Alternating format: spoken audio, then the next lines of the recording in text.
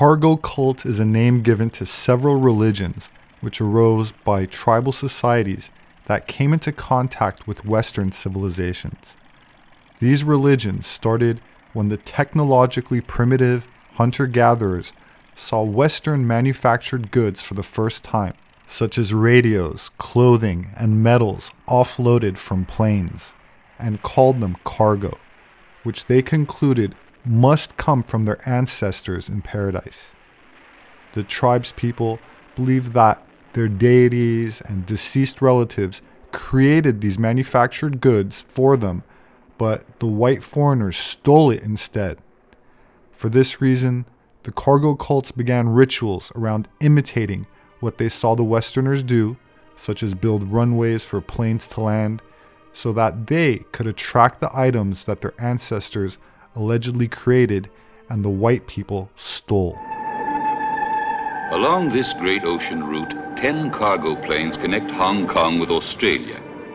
They land each day at Port Moresby, and the cargo cult has its temples almost everywhere nearby. This is one. Its altar is standing 9,000 feet above sea level. The dummy plane is at the edge of the landing strip. At the other end, the control tower.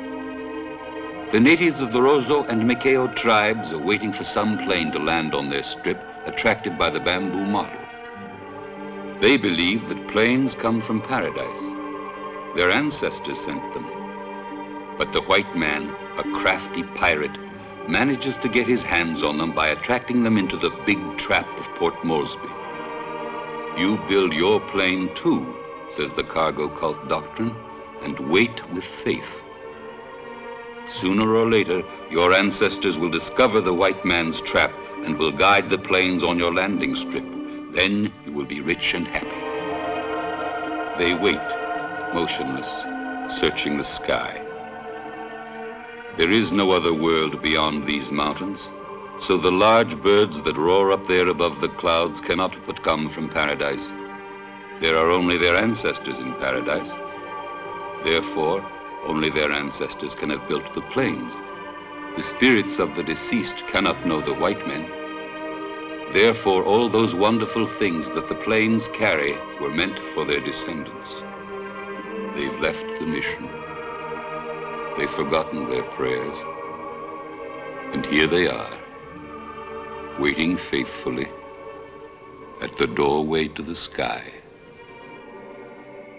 Cargo cults are marked by a number of common characteristics, including a myth that the material wealth was stolen from them by the white men that intercepted the manufactured goods created by their ancestors meant for them. According to these myths, these goods are intended for the local indigenous people, but the foreigners have unfairly gained control of these objects through malice or mistake. Thus, a characteristic feature of cargo cults is the belief that spiritual agents will, at some time in the future, give much valuable cargo and desirable manufactured products to the cult members. The most widely known period of cargo cult activity occurred among the Melanesian islands in the years during and after World War II. The vast amount of military equipment and supplies that both sides airdropped or airlifted to the airstrips to troops on these islands meant drastic changes to the lifestyle of the islanders, many of whom have never seen outsiders before. Manufactured clothing, medicine, canned food, tents, weapons, and other goods arrived in vast quantities for the soldiers, who often shared some of it with the islanders, who were their guides and hosts. With the end of the war, the military abandoned the air bases and stopped dropping cargo. In response, charismatic individuals developed cults among the native tribes that promised to bestow on their followers deliveries of food, arms, jeeps, clothing, and other material goods. The cult leaders explained that the cargo would be gifts from their own ancestors, that the white men could not create this on their own, but stole it from them, and that one day these items and technology would find their way to the primitive tribes people. In attempts to get cargo to fall by parachute or land in planes or ships again, islanders imitated the same practices they had seen the military personnel use. Cult behaviors usually involved mimicking the day-to-day activities and dress styles of the U.S. soldiers, such as performing parade ground drills with wooden rifles, carving headphones from woods, and waving the landing signals while standing on the runways. They even lit signal fires and torches to light up the runways and lighthouses at night. The John Frum cult, one of the most widely reported and longest lived, and started before the war and became a cargo cult afterwards, where cult members worshipped certain unspecified Americans having the name John Frum or Tom Navy, who they claimed had brought cargo to their island during World War II and whom they identified as being the spiritual entity who would provide cargo to them in the future.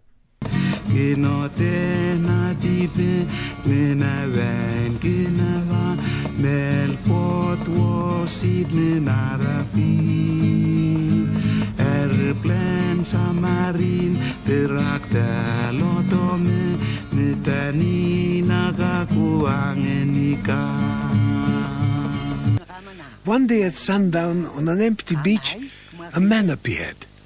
People were astonished. Those who first saw him said he wore a white man's clothes. He stood some 40 yards away from them, at the water's edge. They couldn't see his face, but he spoke to them, and he spoke in our language.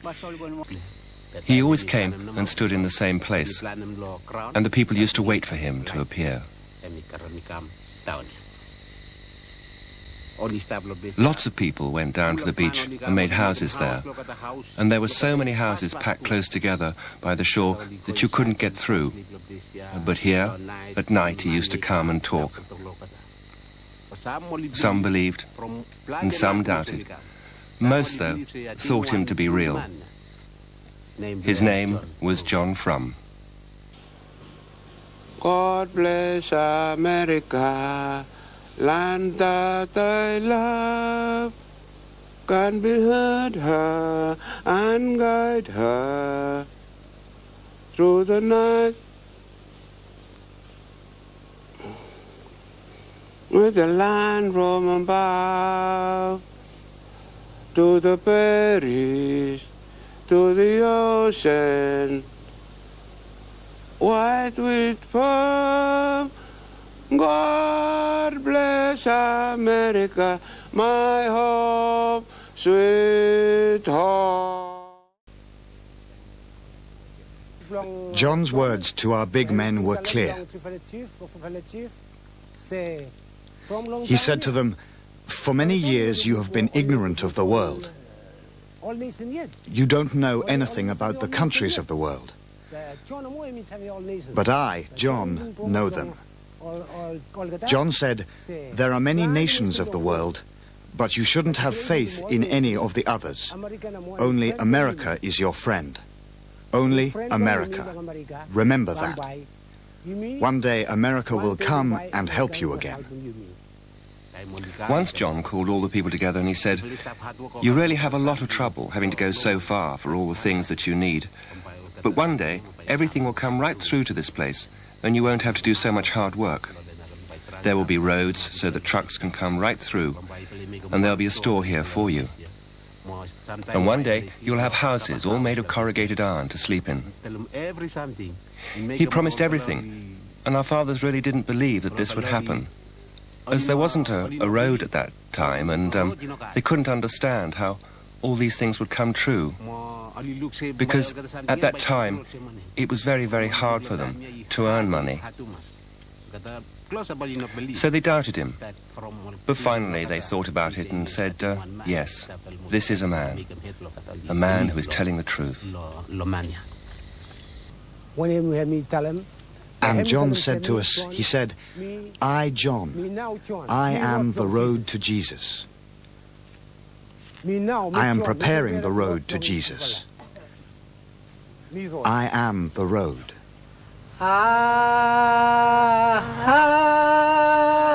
Amen.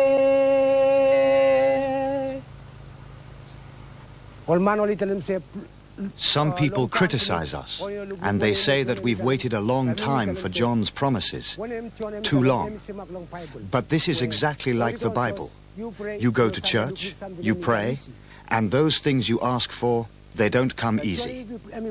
But John, he promised two specific things. He said that one day the Americans would come, and we know that they did come. So we know he's telling the truth. And John also says, if you obey my orders, I will come again. From me, black man. Now, I'm a black man, and I honor this eagle. All of us from this island honor this eagle. In America, they honor this eagle. We're the same. That's why one day we'll be part of America. Way down upon the swing. They also sang this song, Way Down Upon the Swinging River. I'll try and play that one. Way down upon the swinging river, far, far away. That's where my heart is standing ever, far from the old folks at home. The made-up mythology and fantasy of the cargo cults also turns up as a phenomena in modern Western woke culture, which is in denial about the reality of how agricultural civilization was diffused around the world during the Holocene, and instead makes up a fake alternative history which is exploited to push a political agenda. For example, Netflix this week announced that it'll be depicting Cleopatra as sub-Saharan African, when she's obviously white, of Macedonian descent, as were all of the Ptolemy rulers who lived in Egypt. Ptolemy was a general of Alexander the Great, who became ruler of Egypt around 300 BC, and his dynasty lasted until Cleopatra's demise and the start of the Roman period around 30 AD.